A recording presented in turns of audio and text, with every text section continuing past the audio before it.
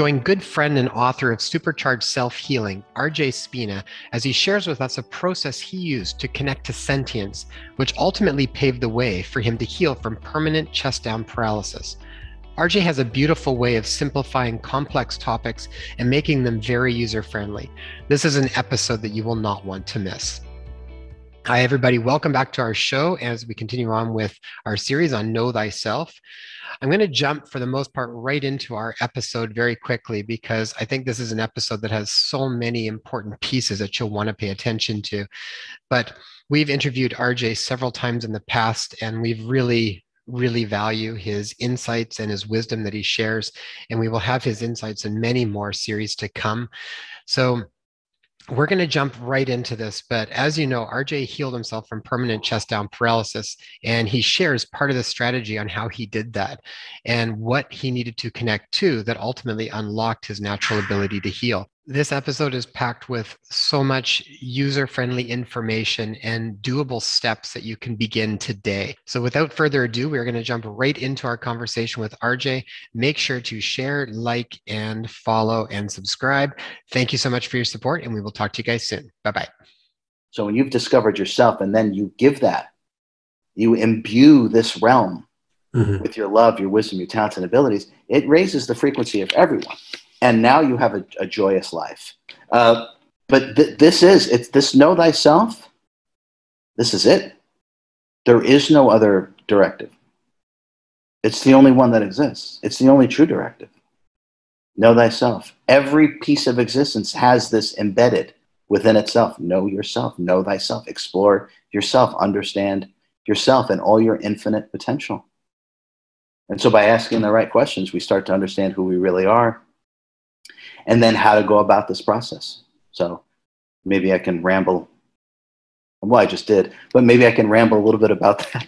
Yeah. Yes. Yeah, I think, RJ, when in regards to then for people to contemplate that question, know thyself, because that by itself is kind of a large, lofty concept for people to even kind of know where to begin. So we've often found questions help us to, narrow in a little bit on concepts and sort of, from something so big to bring it a little bit more focused. So from that point of view, then from your point of view, what would be some questions that you would offer people to contemplate and help them arrive at a deeper understanding of who they are? Yeah, Jason, I think the single most important question that we ever ask ourselves is literally, who am I? Just the act of this questioning will reveal more than people can possibly imagine by simply doing the self-inquiry of asking yourself, who am I? And when we do ask ourselves that question, the mind literally goes blank. There's no answer. That's because the truth of the matter is our temporary individualization is just that. It's very temporary. So in essence, there really isn't a separate who. And then when you question the mind about who am I, it literally doesn't have an answer. Because the truth of the matter is, it's all one thing. We are all creations within a creation. And this is just a temporary experience of individualization.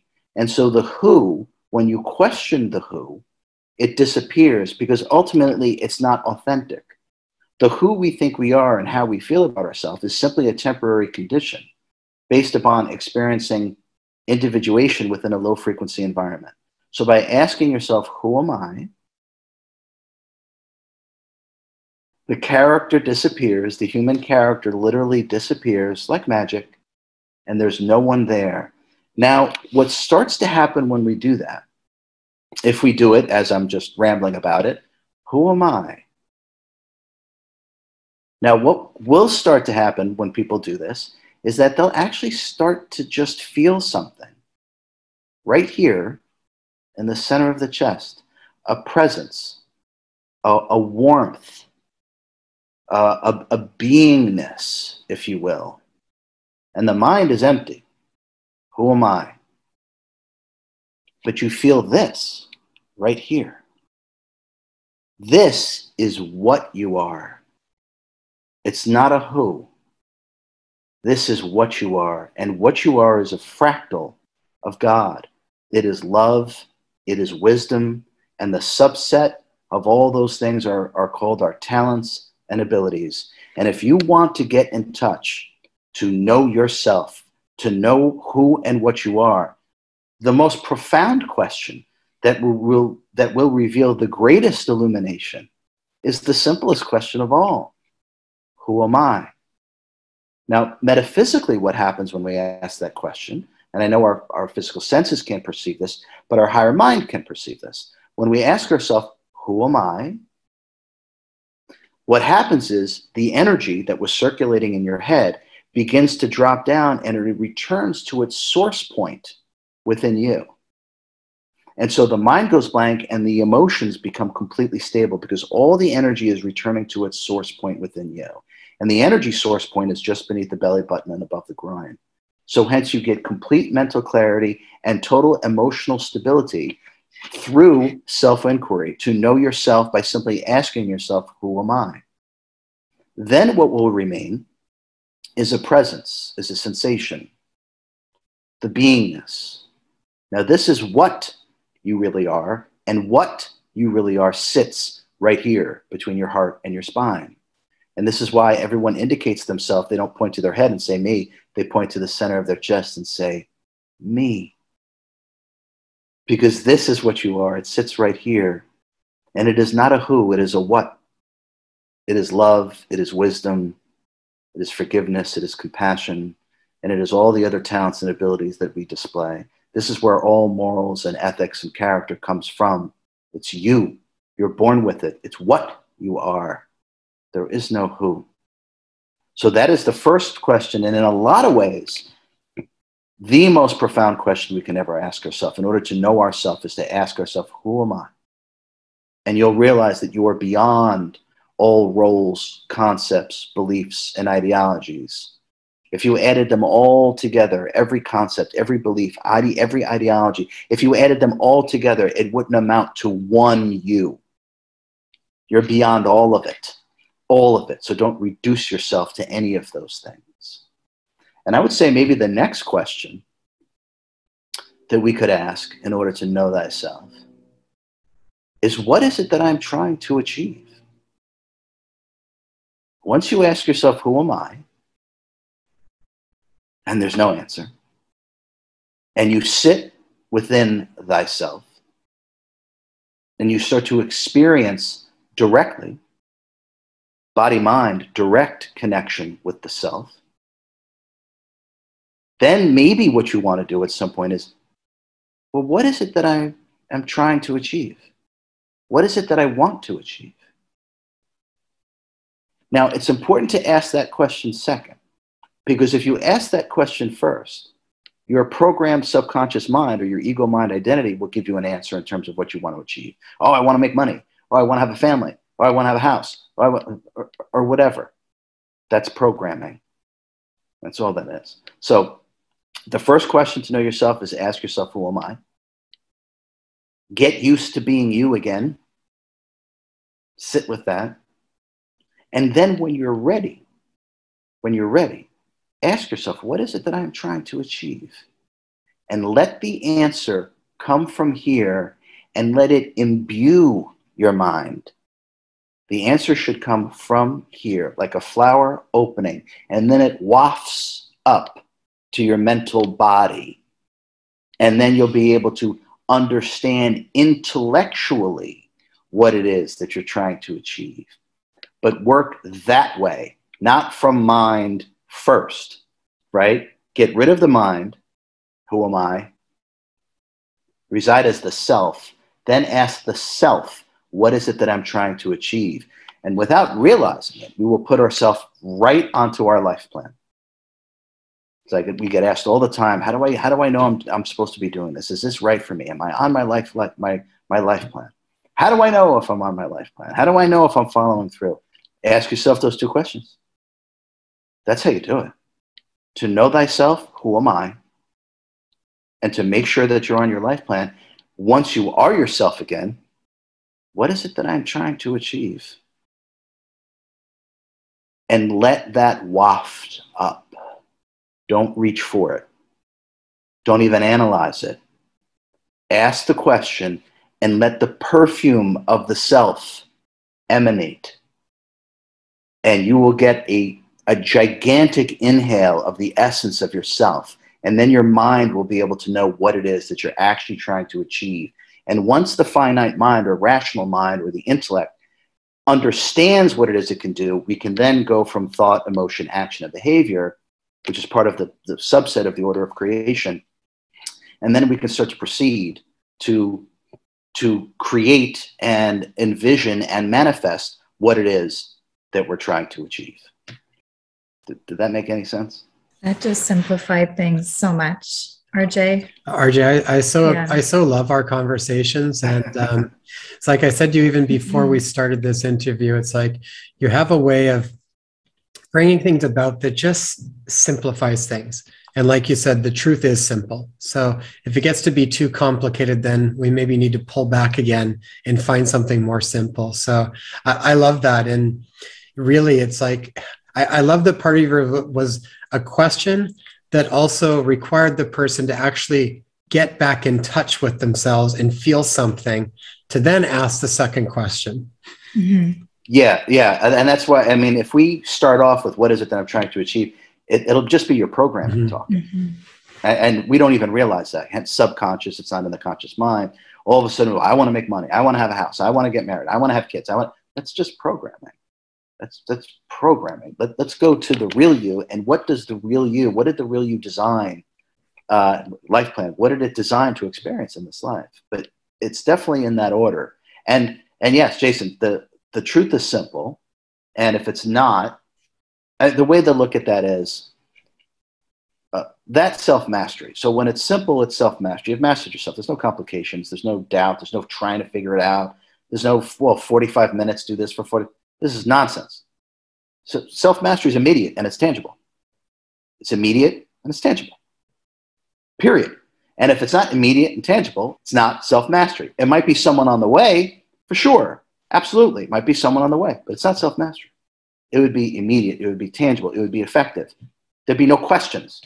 You just do it. You're like, oh my God, what a difference. Right. This is mastering complete dominion over the mind-body complex. And self-healing, for what it's worth, real self-healing is obviously it's an attribute of total self-mastery, to be able to put your body back together. And there are beings that can do this, have done this, and will continue to do it. It's not completely unique. It's not pervasive yet, but yeah, absolutely. There are beings that understand this. I'm just one of them. And so this is how you do it. It's easy, right? When you command the mind body, where are the limitations? Where are they? There aren't any. We create them. There are no limitations. It's one thing. It's all connected. It's one thing. What limitation? What block? Where is it? You literally have to create it. Opposites exist, but there's no opposition. Where? Where is it? This is what self-realization will give everyone. This tangible understanding won't just be some weirdo talking about it. It'll be tangible. You'd be like, oh, not only do I understand what he's talking about, I feel it and I can do it too. That's right. That's right. What are you waiting for? Right? Now you got permission to do it. And now you got the handbook, textbooks, and you're going to get more of them. This is how you do it. It's easy. It's easy. And if it's complicated, stop. Stop. Just stop. It's some mental machination. It's beneath you. Don't bother. And those two questions, they might be the two most important questions we ever ask ourselves. You might not need to ask yourself any other questions. Ever. Literally. Once you've gotten rid of the programming, who am I? Now you're back to yourself. What is it that I'm trying to achieve? Let the life plan take over. You already mapped it out. The universe has got it all lined up for you. All you got to do is put one step in front of the other. It's all mapped out. All the people you're supposed to meet, all the experiences that you're going to have. It's all mapped out. It's a movie script. It's already been written. You wrote it, right? Just get back on cue. Get the script back in your hand, right? Because everyone's waiting for you. This whole thing is a movie set for you. Step back out on stage and know your lines. And then each scene can happen. And then the next scene happens. And then the next scene happens. And it flows. All of a sudden, oh, wow, that was an interesting movie. And we'll call that a life. But, you know, until we're back in tune with this, because none of it's been mapped out. The people you're supposed to meet and the experiences you're supposed to have, you're on the wrong track. You're supposed to be going to California. You're headed to Idaho. What are you doing? Everyone's waiting for you on this path over here, on this train. You got on the wrong train. Going the wrong way. It's all going to blow up because you're not supposed to go that way. Oh, why is my life falling apart? Why do my relationships suck? Why can't I make any money? You're not supposed to be doing that stuff. That's why. That's why. And your guides and helpers are the ones that are blowing it up, by the way. And because they got your life plan. So they blow it up. And it's your guides and helpers that turn your body off when it's time to get out of here, when it's time to slide out. They're the ones that turn it off. It's this, how things are here is the opposite of how things really are. And it's because we're not taught these things. And we're not taught properly so we can experience these things for ourselves. It's one thing to hear some wacko talk about it, but it's another thing to then to actually start to do some of these things and then start to experience some of these things.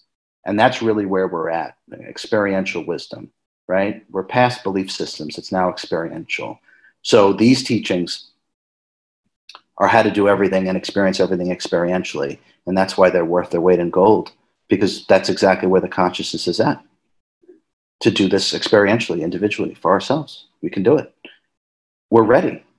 When Yogananda was here, it took people 40 minutes to put their body in all sorts of Kriya Yoga, to put their body in all these different formations just to get themselves ready to meditate. Because the base frequencies of humanity were much lower.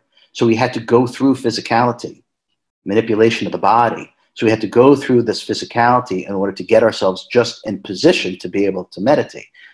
The base frequencies of the planet are much higher now, so we don't need to do any of that stuff. And that's why I don't teach yoga. So that's why I teach instantaneous meditation. Now I teach people to meditate like that.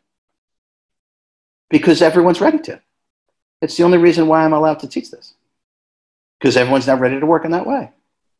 And that's why Yogananda taught Kriya Yoga, because that's as far as he was allowed to take it. He could have taught anything, but that's as far as he was allowed to take it, because that's where the base frequencies of humanity was at. He had to go through the body. Had to go through the physicality. Now we don't need to do any of that. Instantaneous connection, instantaneous meditation, self-healing. We're at a whole nother level. We're at a whole nother level. All we have to do is avail ourselves of it. It's here now. It's here right now. People just have to know about it, avail themselves of it, and dedicate themselves to it. That's it. And it does take dedication.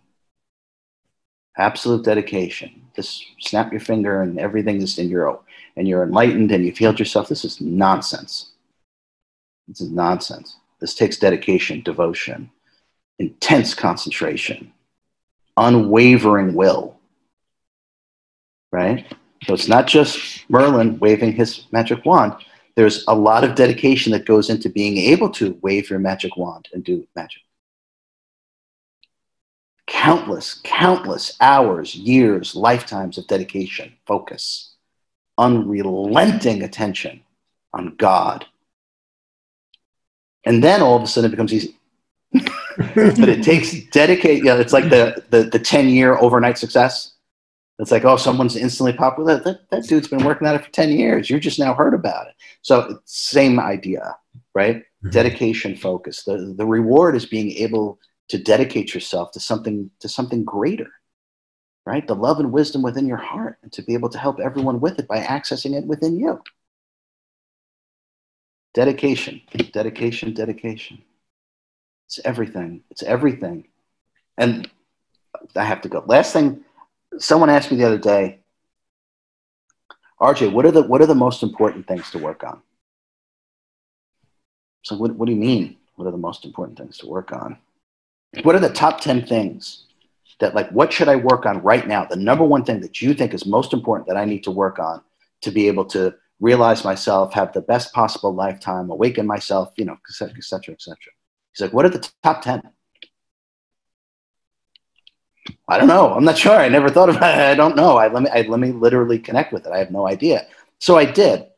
And this is what I thought was interesting. So I made a top 10 list, top 25.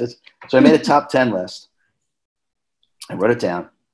And as I was getting to like number 4, number 5, whatever, I was like, you know, these are all interchangeable.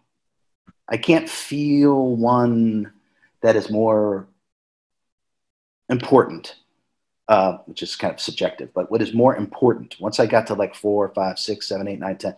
So I was like, oh, I'm not really sure. I'm just going to write them down. So I'm like, okay. And next morning I woke up and said, let me do another one. So I did another top 10 list. And all those 4, 5, 6, 7, 8, and 10 all switched order.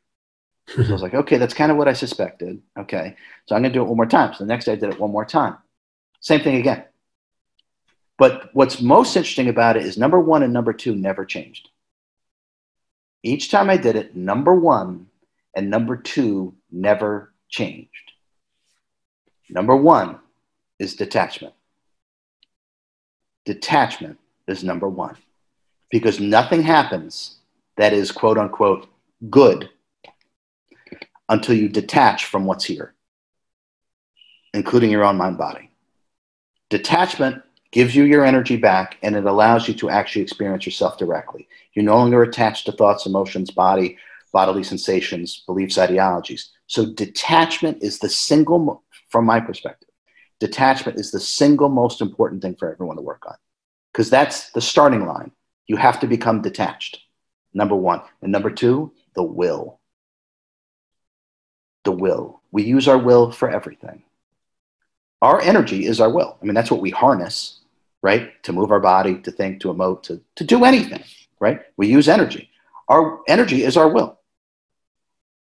So it's used for everything, not just in this incarnation, forever, you know, forever and ever and ever and ever. Okay.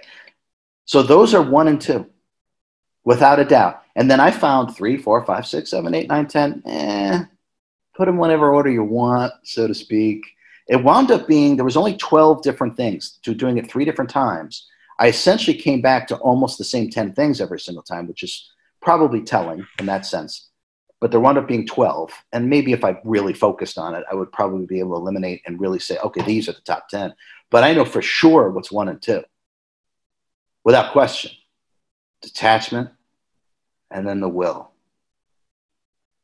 And then you can start to access love, wisdom, power, compassion, forgiveness, courage, grace, sense of humor, which is in there, by the way. So for whatever it's worth, detachment and learning how to harness your will, I think that will yield the greatest results for humanity. To understand how to become detached so you can actually be yourself, and how to harness your body of energy properly so you can achieve, what is it that I'm trying to achieve? So you can achieve what it is that you set out to do in this lifetime, and every lifetime, whatever it is.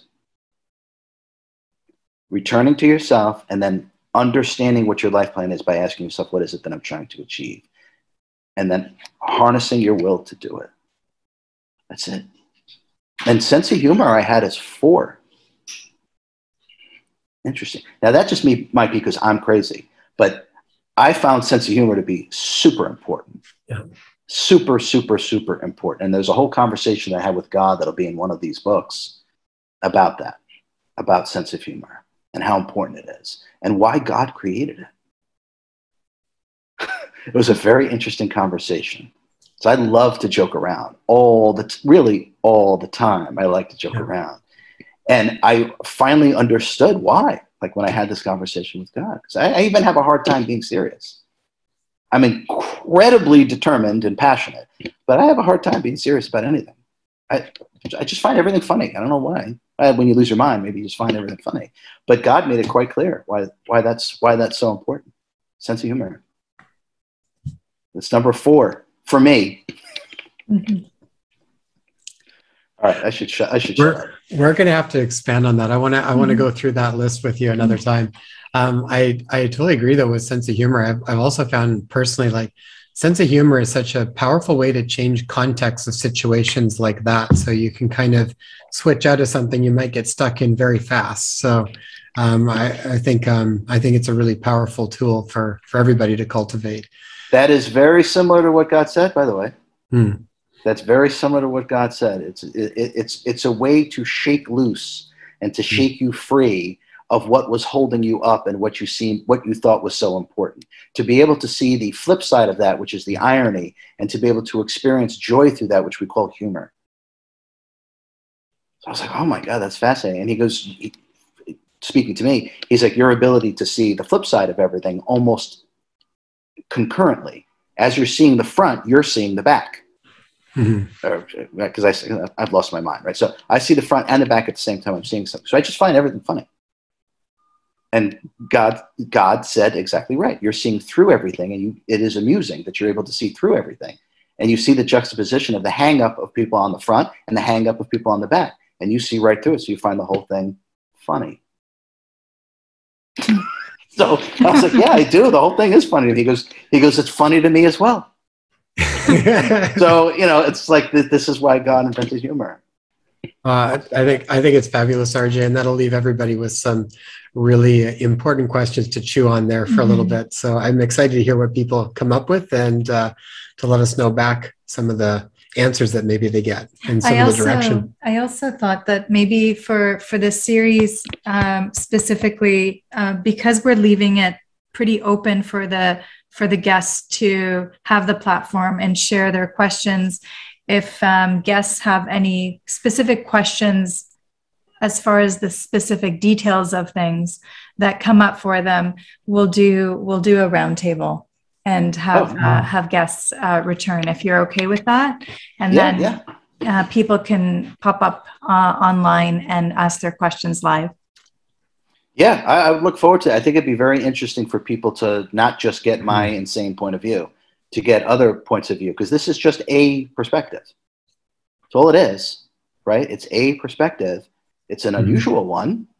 It's an advanced one, but it's a perspective. So RJ and it's not for everyone, right? So I think it's really important that you do stuff like that you get this person's perspective, this person's perspective, this person's perspective, and then throw in my insane one in there.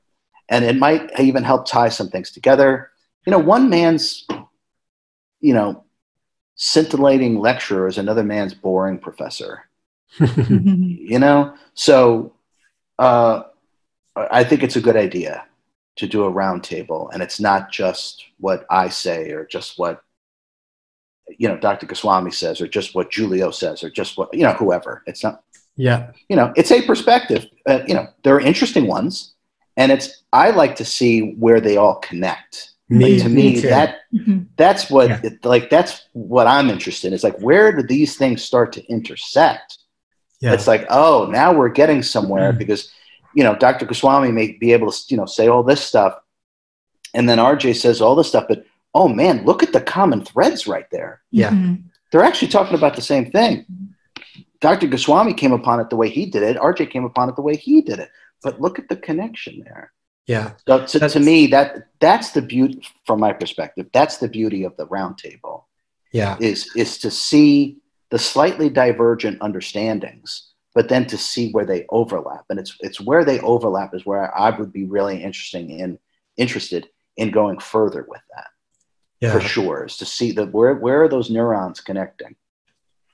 Right? Yeah, this is where I find this has been a really part of the key for us with doing series is I like to get different perspectives, but what I always find most important is where do you see the common threads? Because that's where I think you hit the real essence of the truths coming through, because they're all intertwining somewhere. And my intention for viewers is that when they can watch these different things, they can pick lots of different pieces, but they will start to see some commonalities. And I think those commonalities are where the rubber meets the road. I really think that's the parts that we got to okay, that's there's something really juicy and important about that bit. So that's where we can kind of take that home. And a lot of times I find the guests say things that do overlap. They just might say it in different ways, might appeal to different perspectives, but which is important, but you'll kind of find those common threads. So yeah, the roundtable, we'll organize a roundtable for this specific series, and would love to have you a part of that too. And I think that'll be a really fabulous conversation.